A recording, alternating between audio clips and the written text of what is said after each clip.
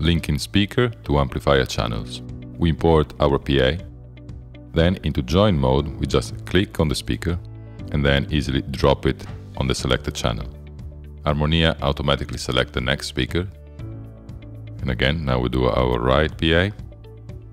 In case of need, we can select split mode, select one way and change the configuration. Then we can easily do our subs in line.